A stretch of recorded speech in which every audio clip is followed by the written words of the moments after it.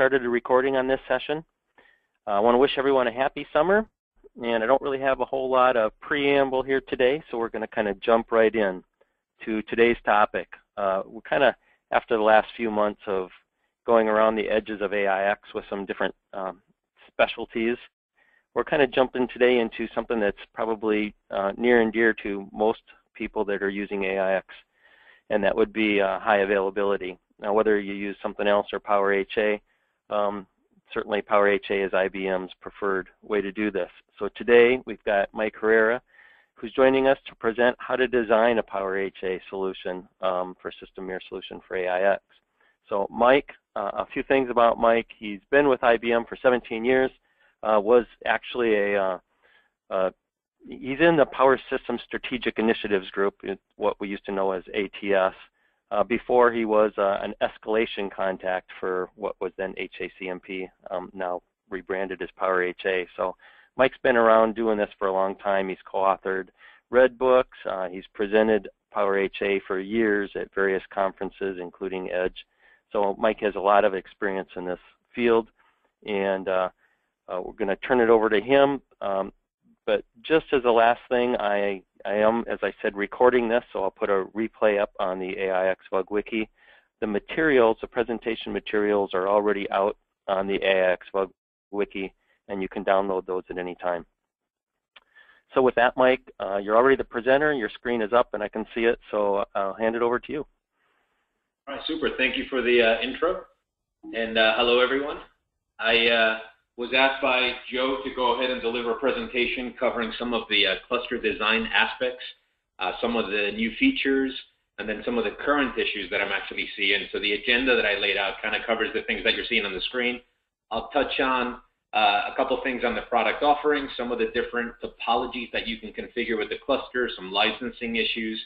I'll be happy to take questions at the tail end of the session. If you have anything pressing, type it into the Q&A section. Joe, if you can answer it, go for it. If not, I'm more than happy to try to address those at the tail end. And then my information is at the very front page of the presentation. So if you guys have any follow-up questions, feel free to email them to me, and I'll be happy to respond. So you see the line items that I'm going to be touching on. One of the things I should probably level set with is that we have a number of different releases that we've come out with over the last few years. The most recent one came out last December, the HA7.2 release. It does not have significant internal changes, and it does play on the different releases that you see on the top left of the screen. So I get a lot of questions about, does it run on this particular version of AIX? The levels that I have outlined on this chart are the minimum levels that you need to install the software. So if you're not at AIX 6.1 TL9, it just won't be able to install. Same thing with 7.1 TL3. It also works with TL4 and AIX 7.2. And then if you work your way down the stack, you'll see that the 7.1.3 release is still supported. It carries support until 2017. And then 7.1.2, 7.1.1, 7.1.0, and 6.1 are out of support. We do have a number of clients that are lingering on 6.1. It was the last release that played with AIX 5.3. So if you had any lingering environments, you could potentially still be playing with 6.1. I believe that extended support carried until sometime in 2018. So if you needed to stay back for whatever reason, you could do so. The other thing I'd like to contrast here, the early V7 releases all the way up to the 7.1.2 release required IP multicasting enabled on your layer 2 devices, whether it was for the VLANs that you were using or at the global level. Starting in the 7.1.3 release, so the current stable points today will unicast by default. So you do not have to worry about that IP multicast requirement. If you wanted to exploit that functionality, you could, but you do not have to, and you're not forced to do so from the get-go. So, I mean, I've had a number of clients looking at deploys. Maybe they're playing with older versions of AIX as far as technology levels are concerned. And you know, sometimes it's a little bit painful to get the AIX updates in place, but you save yourself potential headaches if you don't have to deal with the multicast requirements and things of the sort. So current stable points would be 7.1.3 or 7.2.0. As I go through the presentation, I will highlight some of the new features in 7.2. And then at the very tail end of the session, after we conclude, I had a couple of backup charts that have the outlined new features in the 7.2 release if you wanted to specifically see what was in the very latest release. So going forward, the way that our product is basically broken up and has been repackaged since the 6.1 release, we broke it up into a standard edition and an enterprise edition. So the standard edition is what most clients typically associate with local clustering. We support all the way up to 16 nodes. We used to go up to 32, but we changed back to 16 when we moved up to relying on cluster-aware AIX for our internals. And then the enterprise edition is what gives you the integration with different replication offerings. So if you needed automated failover between the sites, you have a couple choices as far as how you get the data from point A to point B. One of them would be our GLVM offering, which comes as part of AIX, but to automate it, you need PowerHA. So that would be our host-based IP replication solution. And then we have integration with a number of different copy services mechanisms. So Metro Mirror, Global Mirror, EMC's SRDF, Hitachi TrueCopy, and HUR. If you needed to automate those guys, the Enterprise Edition pillar on the right-hand side is what actually makes sense for your environment. If you don't have a need to automate those things, the standard edition on the left will suffice. This is pretty, HA 101 are pretty basic, but the things that I do like to highlight are in the bottom left of the chart. Even though you may only have the standard edition, you can still put site definitions into your cluster configurations.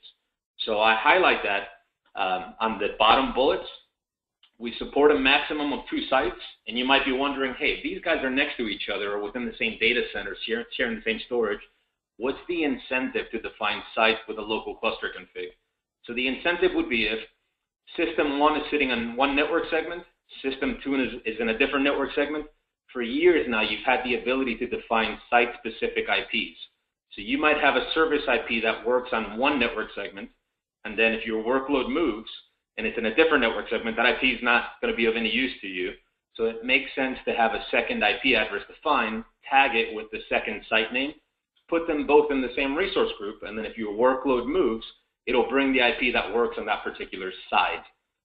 So that would be one potential incentive to put site definitions. The additional incentives to have site definitions in your cluster configuration include some of the new split and merge policies that we came out with a couple years ago. So you have the concept of tiebreaker disks. You have the concept of a manual split and merge policy that would effectively give you user confirmation on failover. If you don't put site definitions into your cluster config, you cannot use those options. Oftentimes, clients associated with a DR configuration, but those features can be exploited in a local setup if you define the cluster topology with site definitions. And I have a couple charts that will expand on that as far as the new cluster topologies that are available. You can have a standard cluster, you can have a stretched cluster, and you can have a linked cluster. So I'll highlight the differences in a few more charts. So as far as the standard edition, the base foundation that you need for the product to install started being included as part of the base AIX images, starting in AIX 6.1 TL6. Base AIX 7 already has them in there, so you see the packages up on top. Those are the ones that provide the cluster-aware AIX infrastructure. Those guys should already be in place. And then if you install the standard edition, what you do is you get a number of different packages. You can opt to install them all and just forget about it. I typically install the ones in the reddish pinkish color, and then the bottom ones I consider kind of as optional if I want to go ahead and exploit those features. That would basically let me create the cluster shell, have the SMIT panels, and perform the manipulation of the cluster configuration. One of the questions that I get a lot of is, okay, I go ahead and I install either the latest release or one of the previous releases, but am I at the right service pack? Are there any critical fixes that I should load? What's a good cluster stable point? So what our development team did is they put together a link, and I have the URL on the bottom, and I have it in the references at the tail end of the presentation. So if you go to that link, what you'll see is a number of different tables, kind of formatted in this fashion. I did update the dates, so they were recently updated as far as the packages that you can download. If you are running one of those specific AIX releases on the table on top, or one of the HA releases that I'm showing on the bottom, and you click on the link, what it'll get you is additional bundles beyond that service pack that include a number of interim fixes that our development team is aware of that they recommend that you have in place. So not only are you maybe running, like on the bottom, HA72 Service Pack 1, but in addition to Service Pack 1, you might actually consider loading this bundle. So for example, I went ahead and I pulled down one of the actual bundles for AIX714 SP1. And if you take a look at the README that you pull down, it tells you, hey, there's 2 different eManager packages out there. I took a peek inside of the very first one, and you can see, the outline of the different fixes that are included in the first portion, the CAA fixes. So again, you can do that for any of the packages. You're not forced to install them. These are not required fixes, but they are highly recommended for you to be at good stable points. So if you were not aware of the site, that is definitely a good reference point to go to. And you don't have to install. You can take a peek and see if those fixes are of use to you, or if you really want to take the time to load them. As far as local cluster setups, we typically associate our configurations either in an active standby configuration, like I'm showing on the very top. You might have a mutual takeover config, like I'm showing in the middle, for the LPARS A2 and B2. So you might have 2 different application instances, and you don't have an idle standby, so both servers or both LPARs are providing protection for each other. Or I get asked a lot about active-active configurations. We support an active-active in a concurrent fashion, like I'm showing with LPARS A3 and B3. If you put a volume group in a concurrent resource group, meaning that it's online and all nodes, we only supported where there are no file systems inside of that volume group. So you would only be able to play with raw logical volumes. Now, if your application can exploit that, then it makes sense to go ahead and load it in place. You can think of active-active as the middle scenario, where you have 2 different instances on both sides of the cluster are providing protection for a specific workload. So it doesn't necessarily have to be truly concurrent. So I often have to clarify, hey, what do you mean by active-active? Do you mean in a concurrent fashion, where you're going to be hitting it from all sides at the same time for the same exact workload? Or do you mean active-active in the sense that both sides are doing something? So keep that in consideration when you're doing your planning. As far as the cluster features, we can get pretty granular. We can set failback policies to fail back on a Saturday at 2 a.m. instead of failing back automatically if you wanted to get that fancy. But we have all sorts of things like resource group dependencies, different monitors that you can put in place. I can create custom events where I can have entry points in the cluster processing that will say, perform this logic before starting up my applications, right? So if you needed to have something custom that you didn't want to plug into the application start script, you've got the capability to do so, and you've had that capability for many years. We can manipulate the size of the LPARs whenever we activate the application workloads. So we've had integrated DLPAR capabilities for a number of years, where I can do the setup like I have on the top cluster, where I have A1 and B1. So if B1 is running, actually I could set up both of my LPARs to be running skinny on boot. And then when HA services start up, based on where the workload's being hosted, I can go ahead and have it get expanded. So the integrated DLPAR functions that we had in the past only played with resources in the free shared processor pool. We have beefed that up even further, where now we have integration with COD, whether it's for processors or memory, or with Power Enterprise pools, which I highlighted in the blue color. So the latest release, HA7.2, if you have enterprise class servers, Power 7 Plus, or the Power 8 machines, you can have HA fully integrate with Power Enterprise pools and perform the automation of those mobile activations whenever the resources are being acquired. So I put a video on YouTube that shows how that integration works. Again, I'll highlight that a little bit further as I go throughout the remainder of the presentation. As far as supported resource configs, you can be playing with fully dedicated resources. You can be fully virtualized. We don't care if it's NPIV, virtual SCSI, shared storage pools. We certainly play well with live partition mobility. There are some considerations as far as LPM is concerned. The latest release, HA7.2, has been updated so that if you perform an LPM operation outside of the cluster manager now is aware that that LPM operation is taking place, and it'll automatically disable a number of things, and it will automatically re-enable them as soon as the LPM operation completes.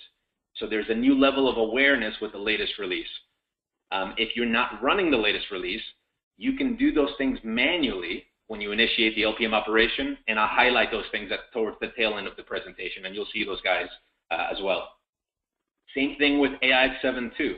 The latest release, HA 7.2, does have a level of live update awareness.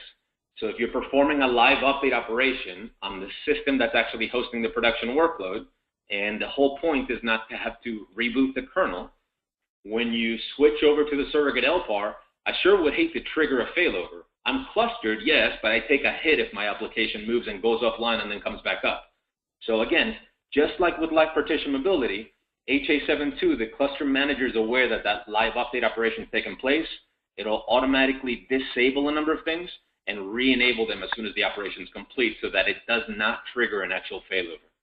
So that's how the colored coded things are the things that I tried to highlight that are available with the latest release. So I put a few reminders as I go through the presentation just to make sure that I highlight some of the new features available with the product.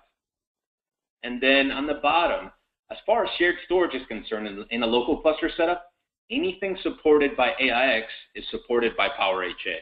So you don't have to wait for some type of flash to come out saying, oh, EMC came out with this new storage subsystem. If it's supported by AIX, it's supported by our cluster software.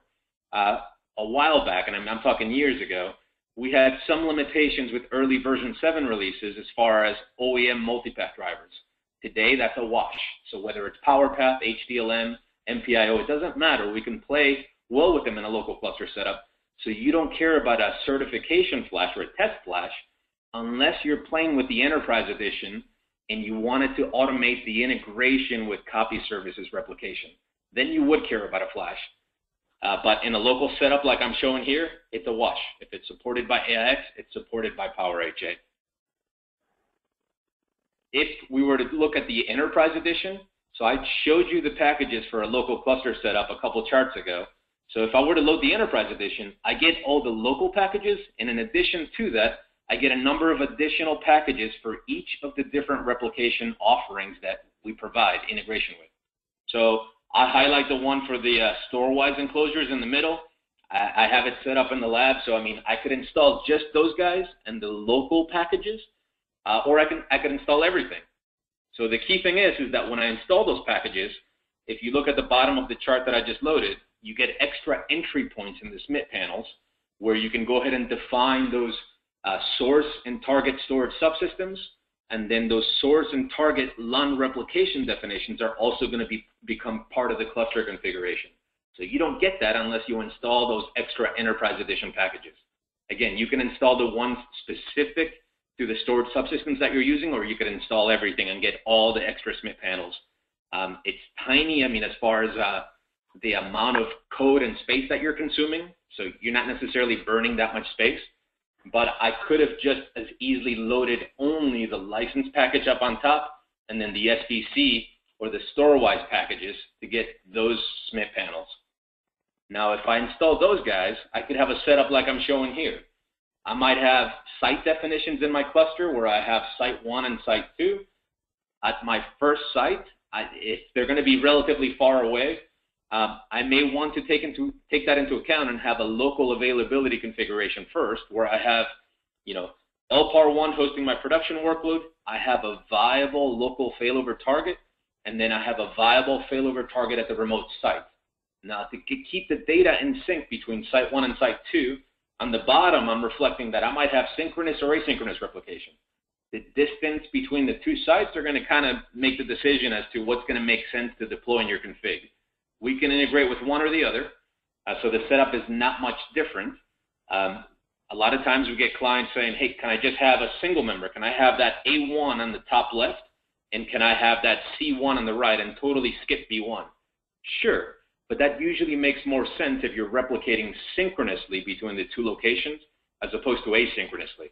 If you're going to be doing asynchronous replication between the sites, it probably makes more sense to have a viable local standby so that you have a local failover take place first if something happens to the production LPAR, and then that way you only lose the in-flight transactions on the shared disks at that site, and then you may still be replicating to the remote location and still have DR protection. But again, a local failover when you're replicating asynchronously is not exactly the same as a DR failover from one site to the next. Right? The data will be consistent because of the built-in consistency groups with the copy services replication, but it could be behind. So again, that's where it makes sense to potentially have a local cluster. I purposely at the top set up my standby LPARs skinny, because if you already know that those standby LPARs are not going to be doing anything, they're just sitting there waiting to take over, you don't necessarily have to consume all those licenses or pay for all those licenses. I might need 10 processors worth of processing power on the top left for A1, but if B1 is just sitting there not doing anything, maybe I set them up with only one. And same thing with C1 on the top right. That way, instead of having to pay for a total of 30 licenses for that cluster, I can pay for the 10 and then 1 and 1, and I minimize my license costs. So that's just food for thought, and I'll get into more detail on that, on the licensing, and again, in a few more charts. But on the bottom, I was highlighting the fact that with the Enterprise Edition, the goal here is to automate the failover from one side to the other side. So you might be doing the replication synchronously or asynchronously. If you look deeper into it, that async replication is going to be basically set up where you have source and target LUNs, and you have different consistency groups. That consistency group, or pooling of the source and target LUNs, basically becomes a definition in the cluster configuration. So if you're used to seeing the resources in your resource groups within the cluster, you might have a service IP, volume groups, the application. That consistency group would also be a resource inside of that resource group, right? So there's a bit of setup that you need to do to get the config in place. But when you do, the way that HA is going to process things, it's going to say if the resource group is being hosted on the top left on LPAR A1, activate everything and start replicating from left to right. If it fails, hey, we know that we may potentially have to come online at the remote side, so prep the volumes and maybe redirect the replication. So the automated redirect depends on whether the operation was induced manually or if it was an unexpected failure and the box went down hard. If it goes down hard, it does not automatically switch the replication. If you just did an RG move operation where you initiated it, it would gracefully stop everything, gracefully activate on the target side, whether you decided to go to B1 or C1. And then if you were in C1, it would redirect the replication. So now you would be replicating from site B over back to site 1. Again, that's what you get if you were to do a configuration with the Enterprise Edition. So we have a number of clients that do their configurations, and they have local clusters, and they may have the replication from site to site, but they don't have the Enterprise Edition. And you don't have to have the Enterprise Edition unless you had the need or the desire to have an automated failover or the ability to have HA provide a mechanism to allow you to move the workload from site 1 to site 2 in kind of a pre-canned fashion, right? So I might have the scenario that I had painted on the top of the chart. Those LPARs on site B, they don't have to be up and running if they're not part of the cluster. So that's the key difference. If I just have the standard edition, I might have local availability. I may be replicating the data, but I don't have to have active members on the target side because I'm not going to have an automated failover. And that might be a manual process or semi-scripted in my environment. So you might have, application level replication like I was showing. Maybe that's Oracle Data Guard doing the replication. Our Enterprise Edition does not integrate with it, so it doesn't necessarily make sense to have the Enterprise Edition. I might have option 2, like I was showing on the bottom, storage level replication, but if it's not integrated with PowerHA and you don't have a desire to do so, you have no need for the Enterprise Edition. With the Enterprise Edition, those remote targets would need to be online if you wanted to have some type of automated failover. So they can still be running skinny, like I had showed in the previous chart, so you don't have to consume all the processing power if it's just sitting there as an idle standby. But he does have the ability to acquire. There would be heartbeating set up so that those cluster members are listening. And then in the event of a failure or in the event that you wanted to move the workload, you could say, hey, move my resource group from site 1 over to site 2. It would gracefully bring everything up, gracefully bring everything up on the remote side, and redirect the replication. Over the last couple of years, we've introduced a number of features with the new split and merge policies. We had clients asking for a long time. I like the fact that I might have an automated clustered solution, but what if I want to have a say-so? What if I want user confirmation on failover? And we did not have that in the past. So we had Band-Aids. You could set up, you could comment out the logic in the application start scripts on site 2, so that in the event that the failover started to take place, maybe it didn't start the application and it waited for you to go ahead and do so. That was kind of a Band-Aid. You could have left cluster services down on the remote site, and then that way, hey, nobody's listening, so nobody's going to go ahead and activate until you're ready to go ahead and do so. If you took a hit and you wanted to come online on site B, you could start up cluster services and then do a resource group online. So you could have had the cluster configured, but you could have kind of Band-Aided it to prevent it from going across. With the enhancements with the new split and merge policies, if you set those policies up to manual, you effectively get user confirmation on failover. So you can set it up to send you prompts via email, and you'd basically get notification, something happened and the cluster is waiting for you to go ahead and take action. And then you can go into the SMIT panels and say, okay, go ahead and proceed. Or you can do it from the command line. So a simple command, you can say, go ahead and let it go. And then it would go ahead and proceed with the failover. So we've enhanced it from that perspective. And then we, a couple years ago, had introduced the concept of tiebreaker disks. So you could have had an iSCSI or NAS-based solution where you presented a LUN into the cluster and it could have acted as a tiebreaker disk. In the latest release with HA7.2, you can have an NFS-backed space that can act as a tiebreaker space as well. So that's one of the enhancements with the HA7.2 release as far as DR is concerned. So as far as different storage config scenarios, most people are typically used to seeing local cluster setups, single storage subsystem. So both the prod and standby systems see the same set of disks. That's, HA101. If I move down the stack, what if I have a second storage subsystem? LPAR1 and LPAR2 are sitting in different buildings within the same campus. I do have my SAN stretched. Maybe in building 2, I have a second storage subsystem. How can I exploit it? Maybe I can set up logical volume mirroring so each node sees twice as many disks, and then the cluster will manage it appropriately. We call that cross-site LVM. So that's one viable option.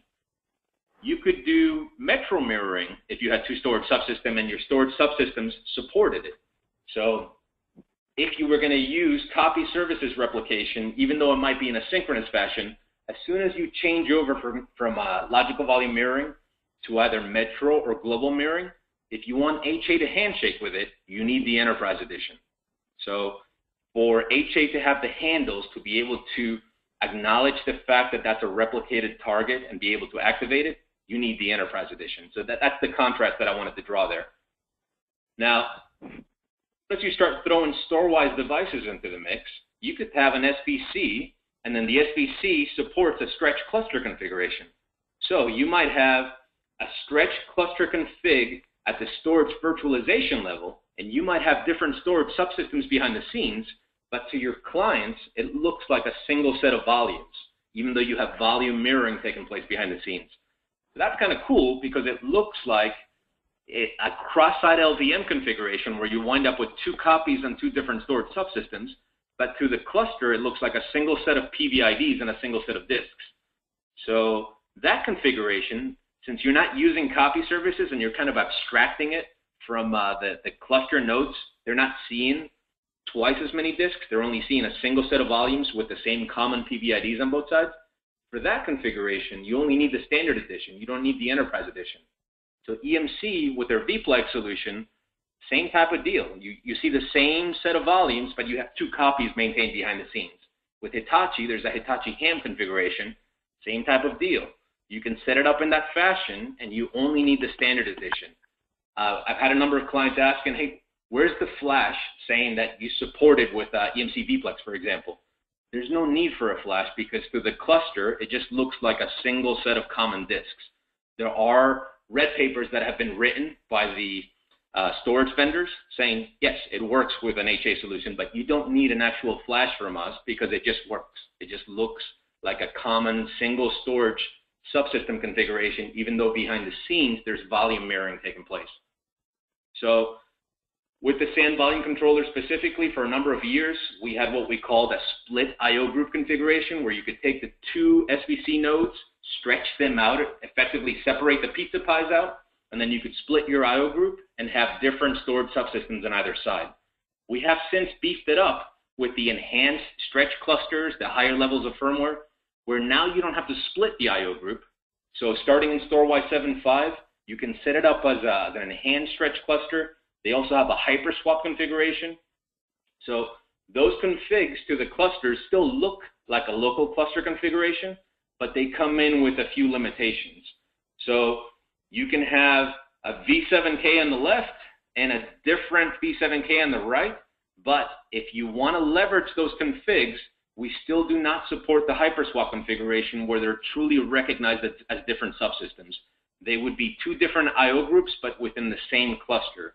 We've had a number of clients asking, hey, can I have transparent hyperswap, which would be two completely separate storage subsystems with some type of replication, but the abstracted view on the client side.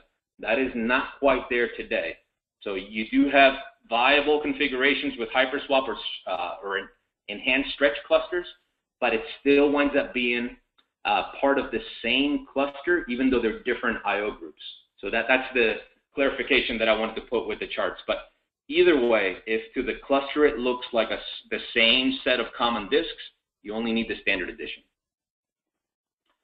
Licensing-wise, as soon as we moved up to PowerHA, we got rid of the large tier. So on our E870 and E880s, now it's only the medium tier, which is nice, I mean, as far as pricing goes.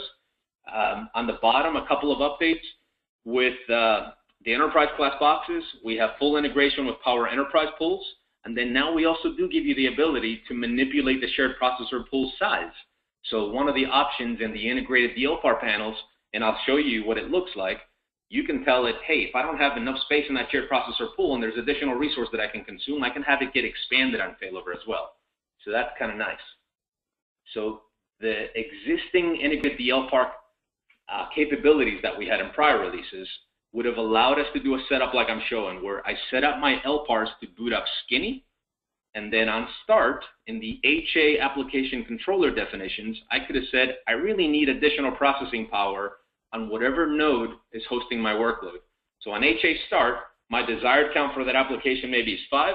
So on start, I would go ahead and SSH out to the HMC automatically, be actively running with what I needed, and then if I ever had to leave that node, those resources would get released back, and then they would go ahead and get reacquired on the target side. So same operation. During the activation of the application, it reads those values, and it basically ropes them into the cluster. So you're running with what you need. If I were to stop cluster services, cluster-wide, everything gets released back, and you're right back to where you started as far as your profiles are concerned. So what that lets you do, if you look at it from a licensing perspective, if I anticipate I'm having 4 different clusters across 2 systems, so like I'm showing up on the top, maybe I have 2 clusters that are failing over from left to right, 2 clusters that are failing from right to left.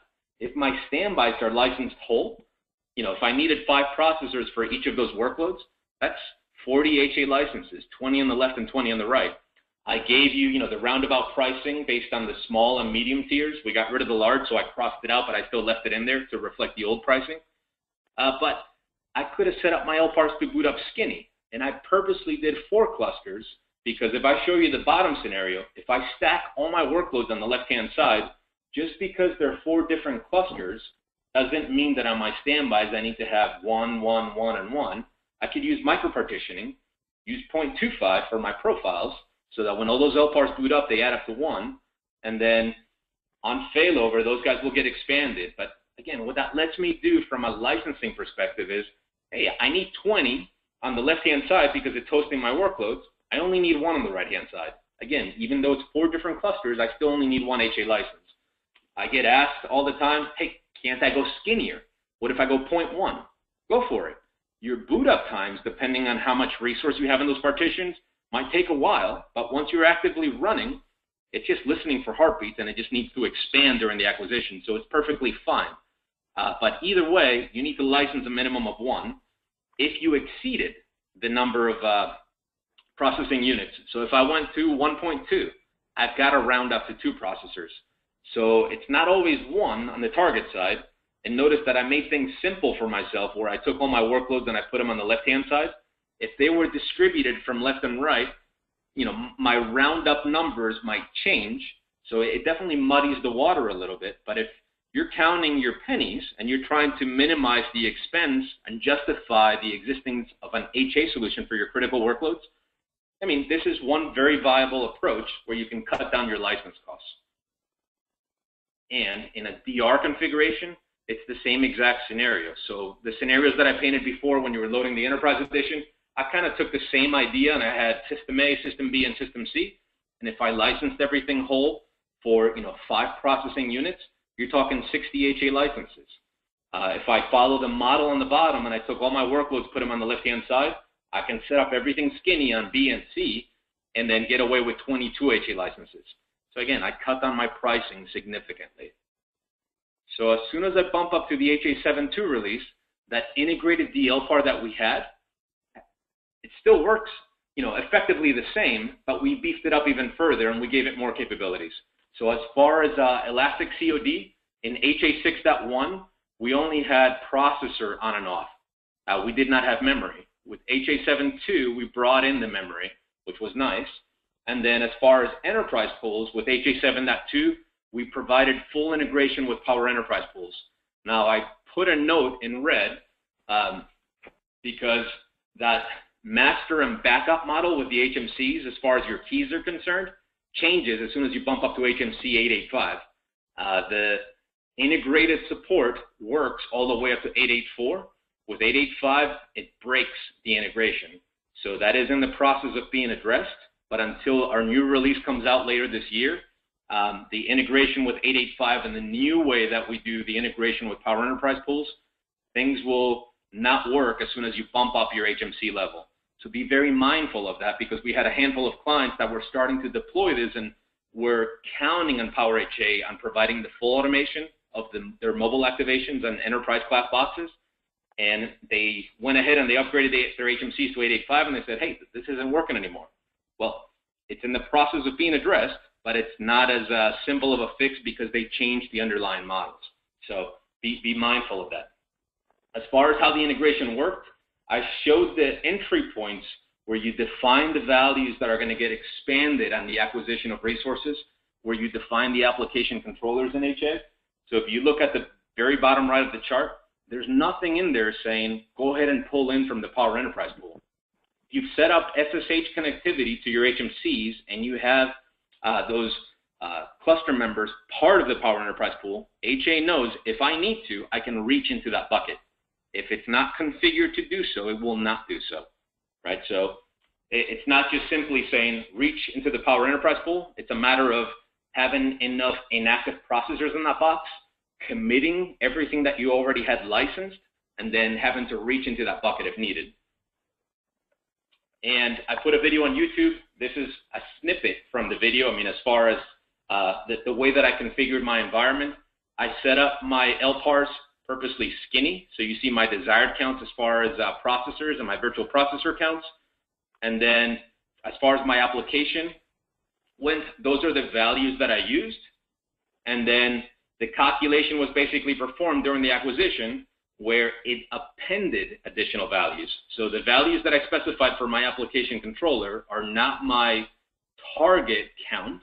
They're basically the number of resources that were getting appended to my existing LPAR boot up definitions, so that I could wind up for or with the processing counts and the virtual processor counts that I actually needed. One of the nice things with the integration with Power Enterprise pools is that you can run a nice seal manager report, and at any time, if SSH is configured to handshake with the HMCs, so you effectively have the ROHA integration, or the resource optimized high availability, you can run that report with HA services down or HA services up, but it'll tell you, as far as your enterprise pools, what's activated and where is it activated, like I'm showing on the bottom right. That's a very small snippet of what that report shows you, but it's just kind of handy that at any time I don't have to bounce back to the HMC to see what's where and that it truly reach into the Power Enterprise pool. Again, as soon as those resources were released, it would do all the cleanup on the HMC without you having to have any type of manual intervention. If you want to see it in more detail, again, take a look at YouTube, and you'll see that the video that I put together showing the direct integration with Power Enterprise pools. I show a live demo of me manipulating the resources back and forth, and then also how the calculations actually performed. As far as the shared processor pool resize, same type of set up my standby LPARs with minimal processing units, but I could also set up the shared processor pool skinny. So the scenario that I'm showing on the top in the picture, I'm running my shared processor pool with 6 processors, and then on the standby side with just 1. And then if I had a failover, I could have that shared processor pool get expanded.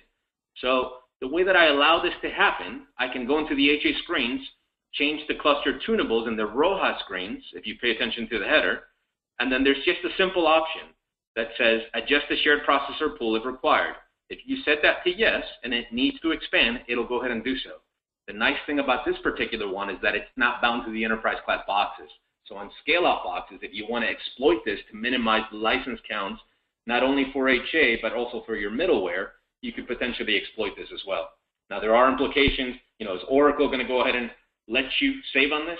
That's a different story. But, depending on what middleware it is that you're actually using, you can leverage this model to guarantee that the second side is running with the minimal workload at any given time.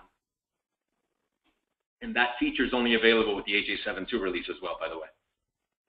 As far as deploy methods, you still have the split panels. You've got enhancements to the command line interface, which I'll show on the next screen. And then, you still have the initial path where it does the discovery and lets you do the setup, or you can go into the custom cluster configuration where you get to pick the names instead of letting it discover things for you. I typically go into the custom config where I do it via command line. One of the nice enhancements that came in, though, a little while back was the ability to take an existing cluster config, and if you took a snapshot, you could use it as a template to deploy additional clusters.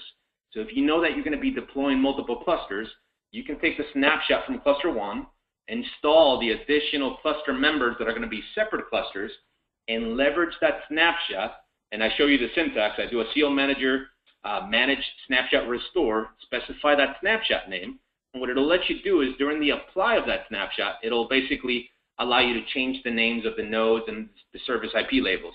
So it lets you effectively clone the config, but creates a new cluster definition. So again, another potential expedited way to deploy your clusters if you're going to do a bunch of the same. The command line interface, as soon as you bump up to any of the version 7 releases, was enhanced significantly from prior releases. I put together some rapid deploy cluster worksheets. I kind of think of them as a cheat sheet if you wanted to do a very fast deploy and not even go into the SMIT panels. So if you install the code, you have your resources already shared, and you just want to create the cluster shell and get up and going, 5 commands, and you can be up and going. I think it's page 7 inside of that document. It's just a one-pager that shows you, hey, how do I get up and running really quick? Obviously, the document's a little bit longer. It's got some other usability commands in it, but just page 7 gives you that nice little cheat sheet to go ahead and get up and going quickly. Other enhancements available within the product, if you had an application deployed, and it happened to be one of the applications that we have Smart Assist packages for. I get asked about this a lot again. What do the Smart Assist provide? If you install the file sets for the Smart Assist, it'll, again, provide additional SMIT panels within the HA menus. So, again, I'm showing screenshots on the bottom of the chart where you can go into the Smart Assist portion, and let's say it was SAP, for example, select this SAP Smart Assist entry point, and then at the bottom you see that it can do an automatic discovery and detect the fact that the application is already installed and create the cluster shell based on the values that it actually detects. The Smart Assist gives you an expedited way to deploy the cluster shell where it'll create the cluster name, the node names, the resource group. It'll provide application start and stop logic, and it'll provide application monitors as well from the get-go. So if the config that it leaves you with is good enough for what you need, it's a nice, quick, expedited way to get up and going. If you were playing with an older release, let's say you had HA 6.1, which did not have the SAP Smart Assist, for example. I've had clients say, well, I really need to be on version 7 because version 7 is the one that has the SAP Smart Assist. We had thousands of clients deploying SAP with HA 6.1 without the Smart Assist. So it's a nice to have, but it is not required. It does not leave you with running agents or anything special. It's a configuration wizard, effectively. So we have a number of different available Smart Assists. I highlighted a couple of them on the chart, but it's just a nice to have. Do you have to use it? No, not at all. You can use it to get the base build, and then if you wanted to enhance the cluster config, you could go ahead and proceed and append additional resources or make changes to it. So it's just a nice way to get up and going quickly. So as far as planning for your clusters, obviously you got a number of different network aspects. I'll dive deeper as I go through the charts. I highlighted the fact that the early V7 releases required you to have IP multicasting enabled. If you deploy either the HA72 or 713 releases, you don't have to worry about the multicast. We will unicast by default, and if you wanted to use IP multicasting, you could. So you're no longer multicasting. As far as the cluster config, I mean, as long as you have the prereqs in place and you have the proper OS levels that you need to install, and I highlighted those early on in the presentation, you can go ahead and install the HA code and then worry about the config. And then as far as the storage is concerned, I highlighted the fact that we support anything that's supported by AIX in a local cluster setup. Some of the changes, when you bump up to a version 7 cluster and we rely on that cluster-aware AIX infrastructure, you now need what we call a repository disk. So cluster-aware AIX during the cluster setup is going to ask you, what is your repository disk? You need to have a common shared disk between all of the cluster members. Now, in an enterprise configuration where you're going site to site, that's a little different, right? You're maybe going to need two, one for site 1 and one for site 2. And again, I'll cover that a little bit further as I go through the rest of the presentation. But that's the main difference from prior releases as far as the cluster configuration and topology. So that's the key thing I wanted to highlight there. As far as your resources, how they're going to get acquired, what type of policies or behaviors are they going to follow, we still have the concept of a startup, failover, and fallback policy. The ones highlighted in purple are the default policies, but you can certainly change those guys. And then think of our resource group as a container. Based on where that resource group is being hosted, those resources are going to basically follow the policies and get those highly available resources online. If you want to get fancy, or if you had different highly available resources that are independent of each other, or maybe one set needs to come online first and then another set, you can have resource group dependencies where you say, bring this workload online first, followed by this additional workload. So you can get, a little bit more granular as far as the level of control. You can set up parent-child dependencies where you say, if that first workload goes away, take that child workload away as well, because it doesn't make sense for it to stay there. And then whenever I restart the parent resource group, then go ahead and follow with the child resource group wherever it gets restarted. If it's a failover, it'll do it automatically. So we've had for years those parent and child resource group dependencies. We've had the concept of location dependencies where you can set up priorities. You can say my production stuff has a high priority, and maybe on the standby side, I have a resource group that only has the standby node in it. So all it does is automate the start and stop of the application for the test and dev workload. But because it only has a single node inside of that resource group, it'll never fail over. It just simply, HA is only controlling the start and stop of that workload. What you might ask, well, what's the benefit of doing that? If I set a low priority for that dev resource group, and I have a high priority for my production workload that maybe is running on another node, if I ever have a failover, the low priority and the high priority resource groups cannot coexist on the same box. So it would automatically invoke the stop scripts for that dev workload, bring it offline, and then allow the production stuff to go ahead and take its place effectively. So a nice way to potentially destage that test and dev environment and then allow the production stuff to come online. If you don't want to have the type of grouping that a parent-child dependency brings into the mix, we provided a little bit more flexibility in the later releases. We now allow you to have a start after and a stop after. So again, if the first resource group that comes online goes away, maybe you don't want the second one to go away. You want it to stay. So maybe set up a start after type of dependency, and that way you don't have the parent-child type of allocations. What most people are typically used to is seeing the static failover policy. They define a resource group, and they say, start up on node A, then go to node B, and then node C. Now, we can get fancier than that. We've had the concept of dynamic node priority for a lot of years. Notice that I have 3 boxes up on top. Now, in a 2-node cluster, probably doesn't make a lot of sense to have a dynamic node priority because you only have one viable failover target. But if I have 3 or more failover targets, maybe I don't just want to fail over to B, maybe I want to go to the node with the least processor utilization or the least memory utilization, right? So I could potentially define a dynamic node priority based on those values. Now, we've had clients that said, well, maybe I don't want to go based on those criteria. maybe I want to plug in my own logic to say, instead of failing over to node C or node B, check, run my logic, and then based on my logic, go to this particular node. So we introduced the concept of this dynamic adaptive failover where you can plug in your own user-defined scripts, and based on the return codes, the node would go ahead and move that resource group to whatever the appropriate target was. So it doesn't necessarily have to go A, B, and C. It can do that adaptive failover or follow the dynamic node priority settings. Again, more of an advanced type feature that's been around for a little while, but some clients are not aware that this is even there. Application monitoring. For many years, we've had the framework within the cluster where we can say, we'll start and stop your application, but what if the application goes away? What do you want us to do? By default, we do nothing. If the LPAR is still there and he's able to heartbeat, we don't trigger any events. If you opted to exploit the application monitors, now you can either have the cluster send you emails and notify you, you can have the cluster try to do restarts, you can have the cluster initiate an actual takeover. So if you use the Smart Assist to do the deploy, we provide application monitors from the get-go. So they would already be there. If you manually are defining the cluster config, you have the option to define a startup, a process, or a custom monitor. For the startup is a one-time run during the activation. And for a while, we used to recommend, hey, if you care that whenever you invoke the start of cluster services and the application doesn't come online, if you want the cluster to do something beyond, just simply saying, I ran it, that's it. Maybe it started, maybe it didn't. We used to recommend defining a startup monitor. So the way that it's worked for many years is we take a look at the application start script, we invoke it, we don't care if it comes back clean. We just say, hey, run it in the background, and we're done.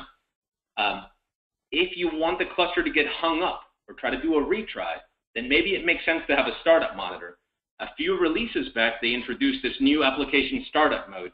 So in the 7.1.1 release, again, a lot of clients, this feature just kind of went under the radar. So what you can do with that particular feature is, by default, we run in the background, but if you change the application startup mode to run in the foreground, if your application startup comes back unclean, it'll hang up the cluster processing. So you'll basically never see the cluster get into a stable state, and you'll know that you need to go ahead and take action. That's a potential configuration setting that you might evaluate, but know that the default behavior is to invoke it in the background. So if it came back with a non-zero return code, we don't care. We invoked it, and it's kind of lingering out there. Now, if you don't have application monitoring, we'll never try to reacquire it elsewhere unless you configured something else to come in and do a check, right? You might be getting phone calls from your user saying, hey, I can't access the application, something's not there, and that would be your trigger. But if you want something automated to take place, either exploit the different type of monitors or consider deploying, this foreground option in your startup mode. If you look internally as far as the cluster configs, we changed the protocols that we use with version 7 clusters. I mentioned that the current stable points, 7.1.3 and HA7.2, will use unicast by default. Starting in version 7 clusters, we introduced the ability to heartbeat across your HBAs. So with the 4 gig and 8 gig fiber channel cards, you can set them up with target mode, zone them in together, and cluster-aware AX will exploit them for heartbeating. We're kind of phasing away from that feature, so I purposely put it in red. The copy that you guys may get, it may still be blue, but it still works. But for example, the 16 gig cards don't support target mode. Going forward, we may no longer continue to support that feature. So if it's part of your cluster designs today, you can leave it as is, but I've been telling a lot of clients that are doing new deploys, you might consider just skipping, because we're potentially not going to go ahead and continue the exploitation of that HBA-based heartbeat. And I have a separate chart later on in the presentation that kind of shows you why some clients were reluctant to actually use that feature. It's easy if you're using dedicated adapters because you just have to zone in the initiators. But in a virtualized configuration, because of the zoning requirements, we had a number of clients saying, I'll probably never use that. So we've kind of laid off of that particular feature. And then the repository disk that I mentioned in a local cluster setup, this is part of the cluster config. It's going to ask you what disk is it and not let you proceed until you define one and sync up the cluster. It's automatically used for heartbeating. So the application monitoring I mentioned is optional. And then there's a number of enhancements that have been released as far as making the environment more resilient. The next set of charts, I'll cover some of those guys in a little more detail, but just kind of wanted to give you a point of reference as to what a cluster would look like and the fact that we're kind of phasing away from the HBA-based heart beating. So most clients are probably used to seeing standard cluster configs. So those split and merge policies that I mentioned earlier, not supported. If you put site definitions into your cluster config, now again, this is regardless of if you're using the standard edition or the enterprise edition of the product. If you're using a local cluster config and you put site definitions, you have now the ability to define a stretched or linked cluster. Stretched clusters support those tiebreaker disk functions. Linked clusters support not only the tiebreaker disks, but the split and merge policies that allow you to use that manual setting.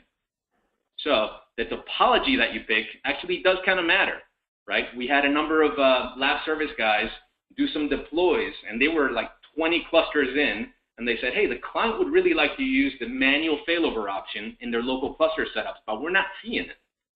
So, they reached out to me, and I was like, well, it needs to be set up as a linked cluster for you to see those options. And they were like, well, how do I convert from standard to linked? The only option is to destroy the cluster. So simple in the big scheme of things if all the resources are already shared, but you've got to recreate the cluster. Now, they had to recreate 20 clusters to be able to go ahead and reconfigure them as linked. So it's not a dynamic change to go from one to the next. So you want to plan this out, and see which one actually makes sense. The differences between a standard and a stretch cluster, not very many. You're still playing with the same set of, shared disks. Just stretched allows you to put site definitions so that you can use things like site-specific IPs, site-specific resource group dependencies, maybe use tiebreaker disks. If you're doing a setup where maybe you're doing cross-site LVM across a campus, you probably want to define it as a stretched and put the site definitions. You may not have site-specific IPs, but it probably makes more sense to define it as a stretch because there's extra features that you can exploit. And then starting in the HA7.2 release, that repository disk, now they let you have up to 6 backup repository disks. If you're playing with the higher levels of AIX and you have a failure of the repository disk, it automatically swaps. Now that only happens with AIX 7.1 TL4 and AIX 7.2. And you've got to be playing with the latest release of HA 7.2. That's a nice to have. So if the repository disk fails and you have a backup predefined or pre-allocated, it'll auto swap. So it's nice. You can still dynamically do it if it's not set up as a backup. You can go to your SAN guy, provision a new LUN, and then it's a dynamic operation to get rid of the old one and use the new one. The fact that it's automatic, it's nice. It's okay. It's not an incentive to bump up to the very latest release or to have 6 backups in place. I was having the same discussion with a client yesterday where they were asking, well, how many should I have? And I said, what's the likelihood that you're going to lose access to just one LUN in your environment, still have access to your data volumes, but just one LUN is going to get locked if they're coming from the same exact SAN-backed storage subsystem? Very, very unlikely that you would lose access to one LUN. That's why I say it's a nice feature as far as the auto-swapping, but it's not a critical feature. So here I'm showing during the initial cluster config when you go into the SMIT panels, if I put site definitions, and you'll see in the top left I have a site A, and I have the option to define it as stretched. Stretched allows me to pick a single repository disk, and if I put site definitions like I'm showing on the right-hand side, and I pick a linked cluster, it's going to say site 1 is going to have its own repository disk, and site 2 is going to have its own repository disk. So that's the biggest contrast going from one to the next. So if you want a visual cue, very next chart, I've got site definitions, site A and site B on the top cluster, single repository disk. On the bottom, the linked cluster topology, I'm showing 2 nodes on the left, 1 node on the right. Each site has its own repository disk. I've painted it like most people typically would associate this with an enterprise edition configuration. It does not have to be an enterprise edition config, and it does not have to have 2 nodes on the left and 1 node on the right. It doesn't matter. You could have 1 and 1. The topology that you pick is basically going to dictate how many repository disks you need. Most people typically would associate a linked topology with an enterprise edition cluster, but that does not mean that you cannot use it in a standard edition configuration. So if you have multiple storage subsystems, the questions that have come up are, where does my repository disk come from? Does it come from the subsystem on the left? Do I define another one and set up a linked cluster? So he comes from the second storage subsystem. If I define backups, right, do they come from the left, the right? Do I crisscross them? How many should I have? HA7.2 allows you to define up to 6 backups. If it's going to be painful for you to get your storage guy to give you a new LUN on the fly, maybe pre-provision at least one additional backup repository disk so that if you ever had a failure and it auto-swaps, then you're good to go. You don't have to worry about it. Again, what's the likelihood that you're going to lose access to just one LUN and not lose access to all of your data volumes in addition to it so that HA triggers a failover? Very unlikely. So, I mean, as far as your cluster design goes, you kind of have to pick and choose what makes sense for your environment. What's the most likely scenario? In my environments, I showed you the output of an LSPV up on top. I have my active repository disk, and I have 2 backups. I only have a single storage subsystem, so I only defined it like that because I could, just to play around with it and experiment. I tend to make my repository disks 1 gig LUNs, like you see in the second output, and then the additional ones, they're just tests, so they're only 10 gig volumes that I'm playing with. The minimum size for your repository disk is 512 meg. Anything beyond that, it's wasted space. So if your standard LUN size is 30 gigs and you just want to go ahead and allocate 30 gig LUNs, go for it. Just know that we're not using anything beyond those 512 meg. And then the other painful piece that I've had is, if you look at the top of the output and the LSPV, there's no way for me to differentiate those LUNs. I just see that they have HDisks and PVIDs. There's no VG, no nothing. In the HA ODM, it does know, hey, this is my active, and Mike went in and defined these guys as backups. There's cluster commands, like I'm shown on the bottom, that will show you which ones the repository disks are. If you explicitly run the command on the very bottom, it tells you which one the active one is and which ones are the backups. So that's okay, but if you're not a cluster guy, you may not know, to go ahead and run those commands. So one of the things that they've recommended in the latest Redbooks, and in the documentation, maybe run a rendev and rename those devices. So instead of leaving them as HDisks, maybe you call it a CAA Rep 0, CAA Rep 1, CAA Rep 2. And that way somebody says, oh, that must be something important. It's not just a regular HDisk. Never mind the fact that it's a tiny disk, so maybe it doesn't give me the space that I need. But maybe I should rename it, so that way somebody doesn't come in and try to snag it and see it as a free volume. Definitely be mindful. If you had something like PowerPath or HDLM, and now you rename a device and it's expecting an HDisk power device, you're going to cause yourself additional headaches. But if you're just playing with HDisks in your environment, maybe renaming those devices actually makes sense. Another scenario that we've had, from clients is, what if I can't have any shared storage subsystem? Right, so I've got scale-out boxes. They only have internal drives. Now, Mike just finished telling me that I need to have a shared repository disk for a local cluster configuration. How the heck do I get a shared disk if I only have internals? So, in my scenario, I took just a small box, and I only have internal disks. So maybe I can come in and set up a linked cluster topology, which lets me have a maximum of 2 sites. I put site definitions, so site 1's on the left, site 2 is on the right. And now my repository disk can be an internal. Now I can only have a maximum of 2 members in my cluster, one on site 1 and one on site 2. And now you're probably wondering, well, how do I keep the data in sync?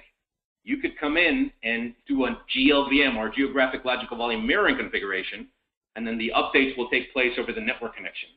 So if I use synchronous GLVM, even though these guys might be next to each other, you will effectively wind up with what I'm showing on the bottom right of the screen, where you'll have, half local disks, and then the second set of disks you would see as long as the IP link was active. So you would wind up with, instead of 3 disks, you would wind up with 6 disks in your volume group. If you did an LSDev, the second set of disks would show up as RPVs, or remote physical volumes. Set up the logical volume mirroring. You would need to use the Enterprise Edition because it's the only one that will automate that GLVM replication. And then set up your cluster with the Enterprise Edition to fail over from box 1 to box 2 and not have to have a shared disk for your cluster-aware AIX requirement. So it's a potential workaround if you have boxes and you don't have some type of shared storage subsystem in your environment. Another question that's come up is that repository disk. If it's part of the cluster configuration, as soon as I stop cluster services, what if I needed to update my multipath driver? That device still stays open. So what can I do? In the 7.1.3 release, Service Pack 1, they added those flags that I'm showing on the bottom. So if you stop cluster services and specify the stop CAA option, it'll delete the repository disk, and then on start, as soon as you specify the start CAA equals yes, it'll recreate the repository disk contents and the volume group that are on there. But what that lets you do is that lets you free up the volume so that you can update your multipath driver, and then upon restart of cluster services, it'll rebuild everything as it was before. In my example, I'm stopping cluster services cluster-wide. You could do the stop and start on one node at a time, and it'll clean up the repository disk from the left side, and then upon restart of that node, it'll go ahead and rebuild the repository disk view. So you do not have to do just the option that I'm showing. You can do it on one node at a time instead of going cluster-wide. I have tested it in the lab. Network-wise, historically, we said if you have physical adapters, we recommend having 2 in your HA networks. You're going to have maybe your base IP addresses, and then you're going to have the floating service and the concept of maybe persistent IP so that you can get to that box with a routable IP. The reason that we did this is because before we relied on RSCT topology services to set up heartbeat rings, so that if I had a problem with my heartbeat ring on top, HA knew that he could do a local adapter swap, or if he had a problem with both of the rings, he knew that he could go ahead and relocate the service IP to the other side. As our product has evolved, and we kind of have beefed up on the different scenarios, we had clients move to this type of model where they maybe had ether channels in place or link aggregation, and then if they had a free card, maybe they said, let's go ahead and throw a crossover cable, and then that way we have another HA network, and I have heart beating going across, bypassing the network switches. And then as we've evolved even further, they kind of got rid of that crossover cable, and they said, you know what, my deployment's virtualized, so I've already got a virtual adapter that's redundant behind the scenes. I don't want to have any dedicated adapters because maybe I'm going to be doing live partition mobility. So let's simplify my topology. So I could go with model C on the very bottom, using link aggregation or a virtualized adapter, and it might look something like this in a virtualized setup. I only present a single virtual adapter with a base IP address and a floating service or a set of service IPs. Under the covers at my VIO server level, I might have redundancy and link aggregation there, but it's completely abstracted from the HA nodes. Now, if you pay attention, the IPs that I use, my base address and my service IP address, they're on the same subnet. That is viable if I only have a single adapter on the left and a single adapter on the right. If I threw in an EN1 as part of that network on the left-hand side and then EN1 on the right-hand side, my HA verification would say that is not a valid config. So be mindful of that. If you're going across physical footprints, it would probably look something like this, where you have dual VIOs on the left, dual VIOs on the right. For a long time, I showed this with SEA failover. It does not have to be SEA failover. It had a virtual Ethernet with virtual switches in place, and you wanted to use link aggregation there with a network interface backup setup, perfectly viable as well. The red books give you some recommendations, so just be mindful that it does not have to be SEA failover. And then this is the scenario that I mentioned. If I had multiple adapters like I'm showing on the bottom with an EN0 and an EN1, I have to have private IPs, and they cannot be on the same subnet as my service IP. So you would say, if HA services are down, how do I get to that box? In that bottom example, it would probably make sense to have persistent IP addresses. So that way, if HA services were down, that persistent IP could be on the same subnet as the service, and I could connect to it. And that would be my administrative IP. And then the service IP would be what the clients connect to and floats back and forth based on where the workload is. If I wanted to distribute them into 2 different networks like I'm showing up on top, then I can have the base address and the service IP be on the same subnets. So again, I still have 2 adapters in the mix. I maybe have different service IPs, but in order for my base adapter and my service IP to be on the same subnets, they have to be in the type of config like I'm showing on the very top of the chart. All right, so we kind of simplified things with version 7, where my topology might be super simple. I have node 1, node 2. I have, a single boot on the left, single boot on the right, and then the service IP address shows up twice because that's my floating address, the 239 IP. And then notice that if I just simply displayed my cluster topology with one of the legacy commands, I only had EN0 showing up as part of my topology. But under the covers with cluster-aware AIX, it's not just using EN0, it's also using any other adapter that's defined on that box. On my environment, I happen to have an EN1 as well. Cluster-aware AIX is trying to communicate out of that EN1 as well. If I had 10 NICs, and the additional 9 were not part of the cluster network or config, CAA would still try to use them. If you wanted to restrict CAA, you can. You can create a private network, and that would restrict the communication out of that adapter. But by default, cluster-aware AIX tries to talk out of anything that it can. The SFWCOM, or storage framework communication, it's the HBA-based heartbeating if you've enabled it. Remember that I said that that feature is kind of going away, so you more than likely will kind of be phasing that out. And then the repository disk shows up at the bottom as DPCOM.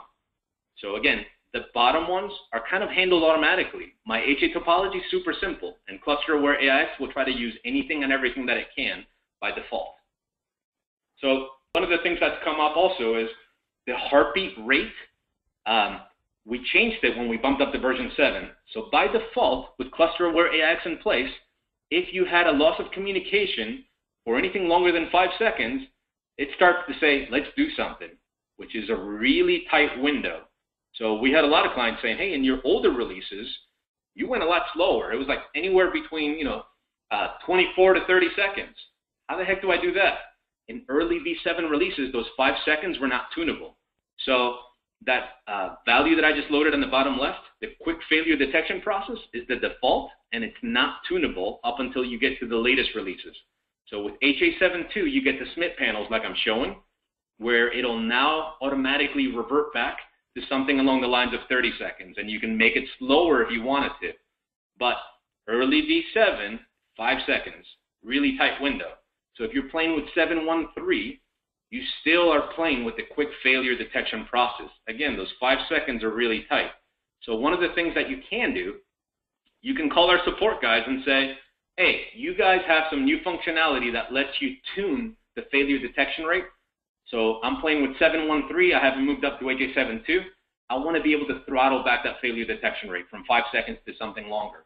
If you request that tunable failure detection rate fixed bundle, you'll have the ability to tune it. It does not give you the SMIT panels, but you can tweak it via command line, and the instructions in the README are super useful. So it's pretty simple, but up until you get to the very latest release, we have not throttled back the failure detection rate or give you the ability to tune it like you could in earlier releases. So I wanted to highlight that piece, since it's, again, one of those things that kind of falls under the radar, and unless you read the pubs, you may not pick up on it. Also, the configuration of the netmon CF file has transitioned as being part of RSCT. With the latest release, we handed off that functionality to cluster-aware AIX. In the big scheme of things, that's semantics. But what some of our support reps tried to do for a while is they said, if you have a single adapter network, we've always recommended that you configure a netmon CF file. And we used to recommend that we plugged in at least one IP address outside of the cluster, so that if you had some type of communication problem, the cluster would use the netmon logic to try to ping something outside of the cluster to determine, hey, is the problem local? Is the problem global? Do I need to move the resources? Do I need to stay? What do I do? So the increase that I'm showing up on top is typically what we defined, at least maybe the default gateway or something outside of the box. Some of the support reps for a while were saying, well, if you want to throttle back the failure detection rate, maybe put the same entries over and over and loop them in the netmon CF file, like I'm showing on the rest of the bottom of the netmon CF example. That does not work. That only adds about half a second. So if somebody recommended that somewhere along the line, don't do that. Nix the bottom part and just leave the top. If you want to tune your failure detection rate, get that iFix bundle or play with the latest release of HA that gives you the menus and will automatically do 30 seconds instead of the 5 seconds. Other settings that you may or may not have heard about. If you're virtualized, if you have the physical adapters owned by the VIO server, and like I'm showing on the bottom of the chart in red, if your physical link goes down, but you've got an LPAR that's relying, so a virtualized LPAR that's relying on that VIO server, just because the physical link went down doesn't make the virtual link go down, right? So he can still talk to the VIO server. If you enable this pull uplink setting, the physical link, if it goes down, it'll make that virtual link go down, and then it'll cause HA to react effectively. If you don't know about that pull uplink setting, there was not a lot of documentation out there to make you aware of it.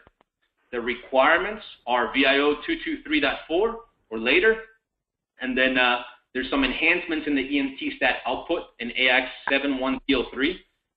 The way that you enable it, I gave you the syntax here. So you can enable pull uplink. I show you the possible settings, and then you do it at the client level. So again, you see the attributes on the very bottom with pull uplink.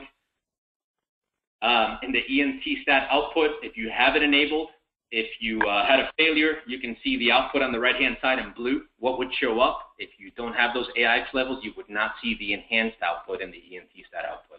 But again, be aware that if you're virtualized in your environments, you probably want to go ahead and enable that pull uplink attribute. This one's showing for the HBA-based heart beating.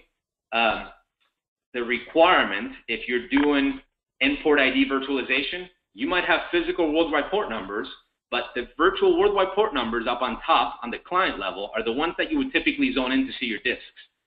For the heartbeat traffic to pass over the HBAs, we basically told clients, you need to zone in the physical ports to create a bridge across VIO servers and different footprints in order for cluster-aware AIX to exploit the heart beating across HBAs. And we had a number of clients saying, I would never zone that. That goes against our zoning practices. So again, that's kind of why we're not continuing to support the HBA-based heart beating going forward. You will probably not be seeing the 16 gig or anything faster get TME support or target mode support in order to enable cluster-aware AIX to heartbeat across your HBAs. Again, if it's part of your existing cluster designs, you'll be able to disable it going forward. You can use it for time being, but as you get the faster cards or if you buy new boxes and they come in with 16 gig cards, we will not support that HBA-based heart beating. There were also some restrictions. If you were going to do things like live partition mobility, if you were LPMing node 1 from frame 1 to frame 2, and the VIO servers on the target side were already primed, they had the requirements with the VLAN 3358, they had that target mode setting set, LPM would work. But if you were LPMing to a vanilla frame that did not have those settings in place, it would prevent you from doing the LPM. So again, that was some of the statements that we made in the Red Book saying, hey, be mindful that if you're going to do HBA-based heartbeat communication, LPM may not work. So you could manually disable things so that you could perform the LPM, but just be mindful that there were some restrictions there. Going forward, since we will probably not be supporting HBA-based heart beating anymore, this will all go away anyway. As far as LPM is concerned, I mentioned, we have many, many clients that are doing live partition mobility with PowerHA. Typically, you have to do nothing. But if you want to be cautious, you can consider unmanaging the PowerHA resources. You can disable the SAN-based communication. And then there's a number of things that you can do. You can throttle back your failure detection rate, assuming you've got the proper levels. You can disable the HAGs or the group services monitoring, and then you can stop the DMS timer, initiate the LPM, let it complete, and re-enable those settings. The nice thing is HA7.2 does all those things automatically. The unmanage of the resources is optional. You should not have to unmanage your resources to do an LPM operation. It's a control knob with HA7.2. If you want to get a warm and fuzzy that HA will not trigger failover for whatever reason, you can unmanage LPM and then remanage. Just be mindful that when you remanage resources in HA, and this is completely regardless of whether you're doing live partition mobility or not, it reinvokes the application start script. So if your start script has already been run and you unmanage and then remanage the resources, it'll try to reinvoke the application start scripts.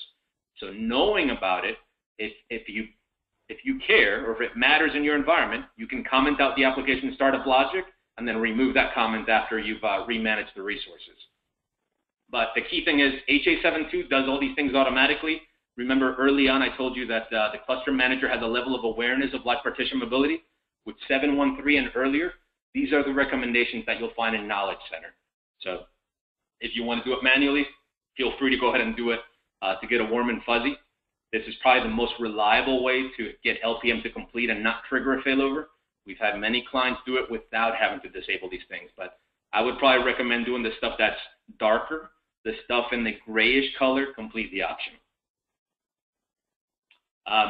Root BG failure handling, if you're booted up off the SAN, the latest release with the proper AIX levels that I'm showing in the bottom right will mark your root BGs as critical automatically, meaning that if you had some type of IO failure or if you disconnected the fiber channel connections before, we had a daemon and HA doing the checking. We still have that daemon, but they did enhancements from the LVM side.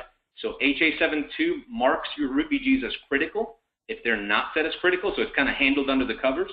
If you're not playing with those AIX levels and you don't have HA72 and you want to exploit that LVM set of enhancements, you can manually make your root BG a critical VG with the commands on the bottom. So with HA713, you can make your root BGs critical VGs, so that way if there's some type of LVM IO failure to your root BGs, it'll go ahead and trigger a failover faster. So some enhancements there. And then there were some new quarantine policies introduced where, again, if heart beating was lost across all the links, you can exploit the HMC as a last line of defense. You can exploit your storage subsystems where they'll fence out the source. This is completely optional as far as the quarantine features. This could become part of your cluster design. So if you care, if heart beating ceases across all the links, you want to make sure that a workload doesn't come across to the other side unless we're 100% certain that the source got nuked. You can use these new quarantine features with the HA72 release to ensure that that critical resource group does not come online unless the source is truly gone. Again, HA72 gives you a little bit more flexibility there. Configuring it pretty straightforward. You go into the split merge policies, quarantine policy. For the HMC one, you've got to have SSH connectivity to the HMC. Then for the fencing one, you've got to have persistent reserve support for your storage subsystem. So if it supports it, you can go ahead and exploit it, and it's automatically set on the client side after you enable that fencing feature and set it to yes. WPARS, with the transition of 5.3 being natively supported on PowerHA, the support, I think, only carries over until 2017. We've had a number of clients moving on to PowerHA. We fully support version WPARS with PowerHA. We treat them as resource groups. So your resource group name would have to have the same name as your WPAR. Lately, I've had a handful of clients saying, that's what I want to do because the support for version WPAR control is longer than the native AIX 5.3 support on PowerHA. So just wanted to highlight the fact that we can manage WPARs within a PowerHA construct. You're not running PowerHA inside of the WPAR anymore or inside of that AIX 5.3 image. You would be running it in the global area, and we can start and stop your WPARs if needed. So again, could be a potential consideration going forward in your environments, but I've seen a handful of these come up lately, and I wanted to just throw in a chart in there for your reference. And then the last couple charts that I had were pertaining to remote restart. We've had a number of other clients saying, hey, I heard of this cool stuff that comes in with PowerHA, simplified remote restart, where if I've got the Power VM Enterprise Edition, maybe I don't need to have a cluster. So I kind of wanted to paint the picture and show you what it provides and where it may or may not make sense, in the sense that a cluster configuration for your critical individual workloads might still make sense. So not to paint a bad picture on the simplified remote restart, but it's got its place, I guess. So the key thing here is if you make your LPARs in a virtualized fashion and you've got PowerHA boxes, you can exploit the simplified remote restart. So notice that I've got a couple of LPARs on the bottom that have the checkboxes that are SRR capable. Everything's fully virtualized. In order for the simplified remote restart to work, the entire physical frame actually has to go down. So if it does go down, you would now have the capability to perform a manual remote restart operation for each of those individual LPARs. So it is not an automated flip of those LPARs. So I can SRR that particular one across to a different frame, kind of like an LPM, but your VIO servers are not available. So again, it assumes that everything's virtualized. You've got Power VM Enterprise Edition. You've got the zoning in place to be able to go ahead and perform the SRR operation. And obviously, you've got to have the space and the capacity available on those target machines that you're going to go to. So again, entire frame goes down. If I contrast it to a clustering solution, if I had a failure of an individual LPAR and I try to remote restart it somewhere else, that does not work. So one of my counterparts in my team was doing some testing, and the very first question that I had when he was saying, hey, this might get rid of clustering as a whole to simplify things. And I said, okay, let's see it. So I said, what if I have this scenario? What if I have a bunch of LPARs on my box, but the entire footprint doesn't go down? Just a single LPAR has a failure. I said, show me what happens when I try to do the remote restart operation. So we did. So LPAR, we simulated bringing it down, and then I did an RR start LPAR operation to the target machine, and I got a failure. it said that's not a valid state to support the remote restart. So what would you do in this scenario? If just simply your critical workload goes down, what are you going to do? You're going to recreate the LPAR, you're going to restore from XSB, right? You could cluster it, but now you've got to troubleshoot, right? You're in recovery mode to try to figure out what happened. You do not have another viable target. So clustering still makes sense for certain workloads. Just kind of wanted to, paint a picture. When in the top example I had the failure, I could not perform an RR or a remote restart operation for that particular machine or an active live partition mobility. But if I did have a cluster configured in place, again, maybe not for everything, but for your critical workloads, if my LPAR in the bottom left were to take a hit, the failover would take place. You've got a completely independent operating system running that's waiting and ready to go and acquire that workload. So just wanted to contrast the two solutions real quick. I'll be doing a different, more detailed pitch over at Edge on simplified remote restart. It does have its benefits. So we're doing a bunch of testing in our labs. I'll highlight that in follow-up sessions, but just wanted to contrast the solutions. In summary, I covered a number of different things. I talked about sites, stretch clusters, link clusters. Hopefully you got, some useful information there. I tried to highlight some of the differences with the HA7.2 release, Power Enterprise tools, how we have integration there, but with the 885 HMC code, we break that integration. That will be getting addressed later this year. And then, I highlighted a number of design considerations as I went throughout the pitch. Beyond that, there's a new red book that came out earlier in the year based on HA7.2. If you're not aware, I gave you the links. There's a LinkedIn group, and I'm not a huge LinkedIn guy, but that group is nice because anytime we come out with new videos or new content, you get a nice notification telling you, hey, check this out. So you can request to become a member of the group. You get some nice useful information if you're a PowerHA user, if you're looking into it. And then if you have simple questions, and you don't want to call support, there's a nice forum out there where you can submit your questions. We have a number of IBMers that contribute there, the product stable points and the publications. Let me stop there. I know it was a lot of content, and Joe, I don't know if you were going at it, answering questions or if there's a number of things that backed up. That's all I had, guys. I appreciate your time. And Joe, if you tell me if there's anything you want to read off to me or. Okay, so a couple of things. One, there are a bunch of questions that are backed up, Mike, so maybe see if we can go through a couple of those. Since you just talked about simplified remote restart, I will say that is our topic for the August webinar. So I'll be sending out invites for that shortly, but mid-August we'll have Bob Foster, and he's going to do a simplified remote restart session for us, okay? So it was nice that you put that in there because I think that'll be a lot of questions. It'll help for a lot of questions for next month. So there is a bunch of questions out there, Mike. I don't know if you can see them or not, but probably more than we're going to be able to get through. Sure. We're really at the end, and I can send these to you if you want. Yeah, no problem. I can always copy and paste and respond via email, guys.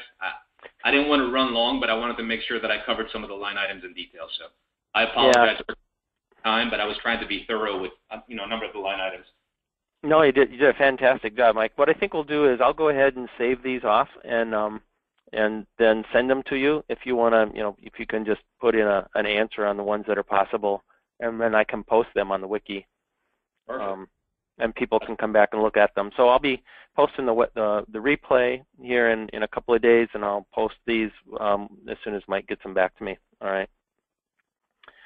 So given that we're at the end of our time, I think we better just close up here because I want to be respectful. Everybody's got places to go and things to do here. So Mike, I really appreciate you doing this. It really was fantastic. I know you put the stuff together for Edge and stuff and kind of pressed you to do it early, and I really appreciate that. Thanks so much. Not a problem. Thank you guys for your time. Yep. So everybody have a great summer. Now that we're well into it, and you'll be seeing invites from me soon.